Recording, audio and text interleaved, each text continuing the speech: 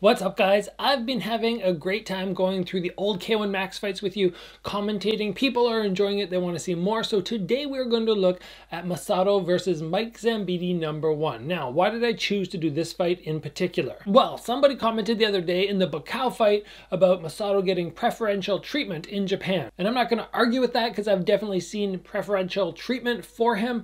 But I want to go back and watch this Mike Zambidi versus Masato actually score it as I commentate, do my best to actually score it objectively, because I remember years ago watching it and being a little confused by the decision. So I want to go back today and see what really happened, see if my understanding of kickboxing now allows me to understand why the outcome of the fight was the outcome of the fight. So let's go and throw this fight on. This is an exciting one. Mike Zambidi always brings lots of action. Let's go. So starting off here, little stare down. I believe this was 2003, and I want to say the quarterfinals. So the first fight of the night.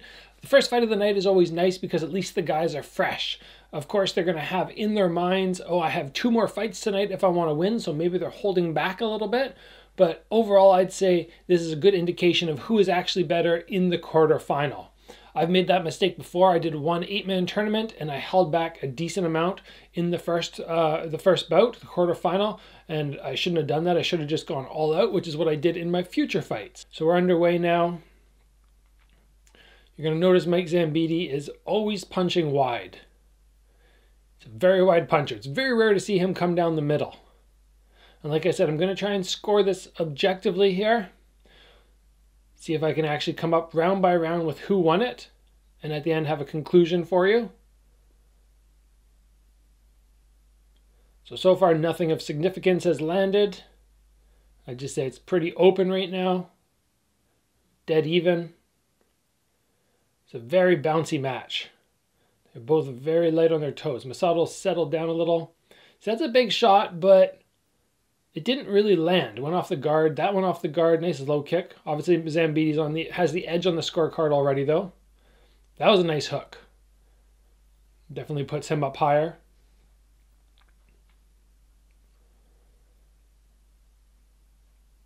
He's just going to be a hard dude to fight if you're not going to be good at closing the range. And Masato likes to fight in tight.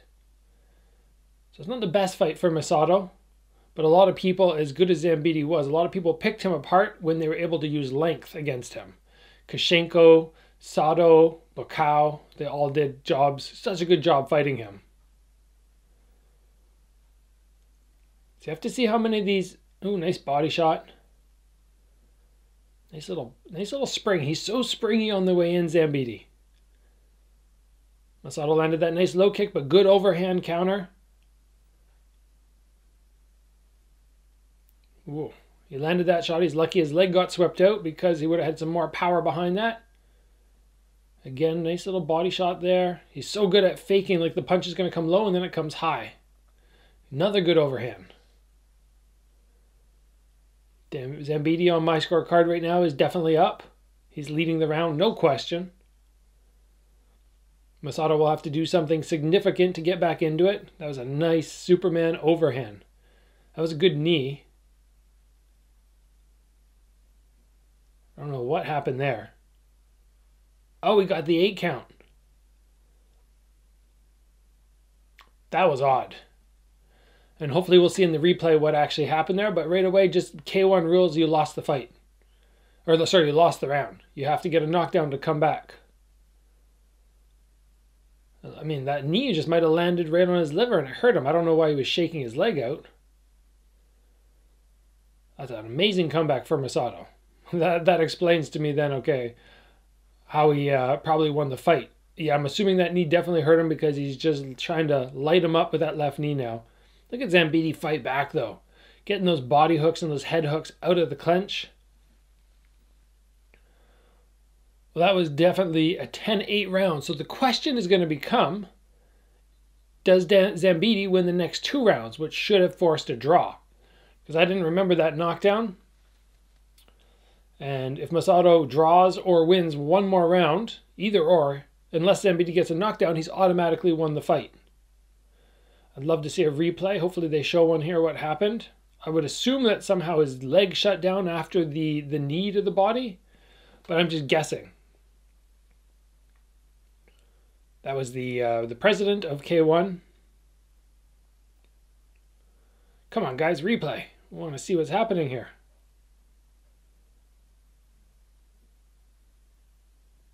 It's odd. I don't know if I've ever watched a K1 fight where they didn't show a replay. Hopefully we'll get to see that at some point, but definitely we're scoring that round 10-8 for Masato. Back then they didn't do any point differential. Like if Zambidi won the rest of the round and Masato scored a knockdown, at the end of K1 they would have given Masato a 10-9. You could come back, but at this point it was just you get a knockdown, it's automatically 10-8. I'll score this round very closely. We're gonna pay lots of attention to see if there's any chance Masato wins it. Good little angle there from Masato on the flying knee just to get out of the attack point. Those low kicks I think would be a good idea for Masato to implement, but you'd have to keep his left hand very high because that overhand, just like Zambidi threw there, that's going to come very often after a low kick. So you got to keep your hands up when you low kick against Zambidi.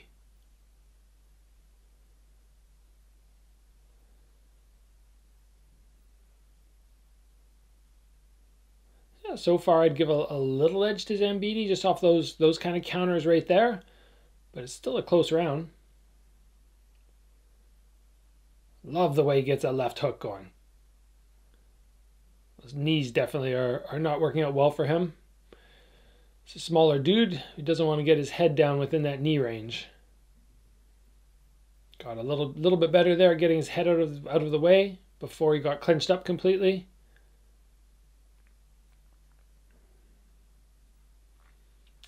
Didn't take that low kick well, or that one. Those are going to be high scoring shots damage-wise. Because it looks like damage when you take a low kick like that. If you can just put a poker face on and bend into it, the low kick might not score that high. But in that case, when you show that, yeah, it's definitely not good on the scorecards. That's such a nice left body hook. No setup, good overhand.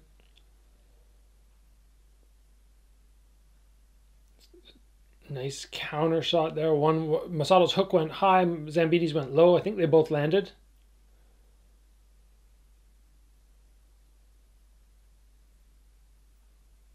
Stylistically, their two styles make a fantastic fight. Good counter shot from Masato there. See, when he throws his low kick, he's letting his hand fall, which is terrible against Zambidi. Got to keep those hands up. Good counter hook again. He's timing it quite nicely. Oh, big overhand there. But he counter hooked again there. Masato got the counter hook. Zambidi right back. It's a very, nice knee. Very close round, actually. It's hard to score because we go knockdowns first. Oh, big overhand again. Oh, yeah. All right, I'm back to giving the edge to Zambidi on this round personally. It's very close up to that moment.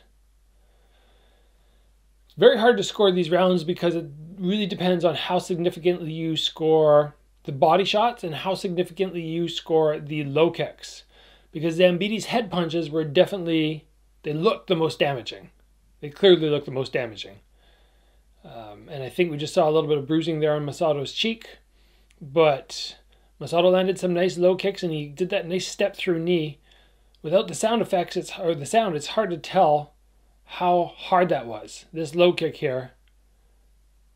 Yeah, when you turn sideways, he didn't take it great. But I think I would still edge that one out to Zambidi, that round, personally. The headshots are always very hard to score against Masato, too. Like, how damaging are they? Because he takes them so well. We all know that Zambidi, if you've watched Mike Zambidi before, those overhands often just put people out.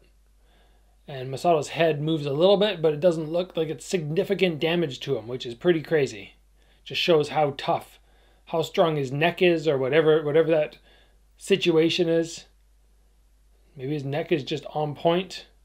With that strength, he can hold his head in position so much his brain doesn't get jarred.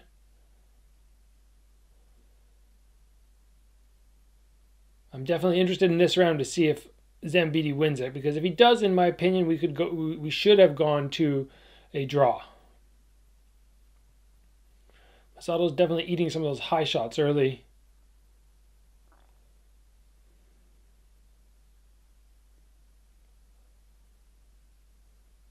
Again, I mean, I think he got a little deflection on that one, but still doesn't look good. That one was blocked. That one looked a little blocked too, off the guard. Once again, off the guard. I'd like to see Masato get back to the counter, because Zambidis very good at throwing his own initial shot, but he leaves his head a little bit open. See, they look explosive, but those are all blocked. So, I mean, how highly do you score them when they're off the guard? Ooh, that one was good. That one through. Well timed again. Masato threw the low kick, but didn't protect himself from that overhand right.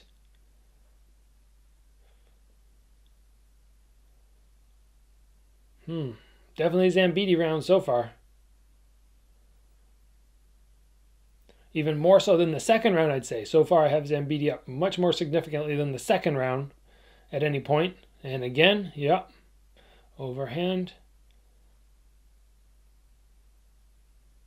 And it's always hard to tell at this point. Is Masato easing back a tiny bit because he knows he has 2 more fights and he thinks he's won? Or is he just getting picked apart right now? I'm assuming he's probably just getting picked apart. Good hook. Just being a little careless with his hand height right now. I would get those hands a little higher and work on the counter shots. Nice knee, but right away ate it because ate the overhand because his hands weren't high. Nice control there in the clinch, keeping Zambidi at bay while just lighting his body up with the knees.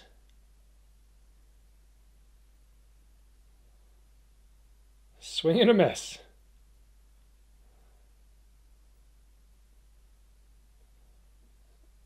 Masato's going to have to do something drastic in my mind to take this round. Another cross from Zambidi. I'll do a video on how to escape the clinch. I actually think I might have one. If I do, I'll throw the link up there. Because when you get caught in that double hand plum, you should be able to get out. It's not as hard as you might think. Nice hook again. Masato hasn't really landed anything this round of note. So the fight is done, guys. How do you score it? What do you think? I personally... man, it's a hard one. 10-8 first round, no question for Masato. 10-9, no question for Zambidi in the third. The second round, in my mind, definitely could have gone 10-9 Zambidi. I mean, it was definitely closer, but just these big overhands like that, he was landing some significant shots like that. I personally, if I was gun to my head, going to say what the decision was there, I would have gone a draw. I think that should have been a draw. Very close fight. If Masato didn't score the knockdown, it would have been entirely different. And I wish they would have shown a replay of that, but disappointing. Sometimes that's K1 for you. You're like, oh, why is there no replay? Maybe they don't want you to see the replay. Who knows? And I know Masato goes on here. There's no question about that because I know the result of the tournament the whole night, and it involves him winning this fight for sure. I wish I could hear it in Japanese. I need somebody to translate for me what the scorecards actually were. Well, there you go, guys. Masato by decision. Do you agree with that? Do you think he should have won that fight? Do you think he got preferential treatment because it's in Japan? Don't get me wrong. I love watching Masato. He is one of my favorite fighters, but I can list probably 5 fights within K1 where he maybe shouldn't have got the decision. If not 5, definitely 3. I can think of 3 right now off the top of my head where it was very, very questionable that the fight should have gone on any further. That's one of the things about fight sports, and not just fight sports, anything with judges. It happens in the Olympics all the time with gymnastics, figure skating, happens in our sport. I've been a victim of it at least once, probably more like twice, where the decisions were just, oh my gosh, what happened? Best we can do if that ever happens to you is move on, focus on the next fight. Don't let it discourage you, bring you down, sort of dampen your enthusiasm for the sport. Guys, if you enjoyed the video, make sure you give it a like. If you haven't already, get subscribed. Guys, train hard. I will see you back here soon for another video.